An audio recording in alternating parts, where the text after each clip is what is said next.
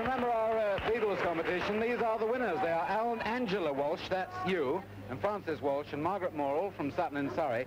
And they sent the most elaborate entry you've ever seen with a sort of preamble saying, to meet the Beatles on RSG, it means so very much to we. Our rhymes are here for you to see. Hope quantity wins, not quality. I think the last line went a bit astray. And then their rhyme goes, the Beatles eat tea at a table. The Beatle at tea eats the table. That Beatle that eats at the table, he'll eat us as late as he's able. The Beatles hate that Beatle. He's beat at the table. At least tea he eats. Here, you can hold that for a minute. Thank you. So you met the Beatles, did you? Yeah. What do you think of them? Oh, they were gorgeous. What did they say to you? Oh, well, George came up to me and he shook hands with me, and we gave them presents, and they loved their presents too. We gave them it was they've never talked to any fans before in their lives. Yes, well, look, really where's Billy J? Billy J, you meet Billy J. Kramer now, and you talk to him while we hear another number from his group, the Dakotas, called Oh Yeah.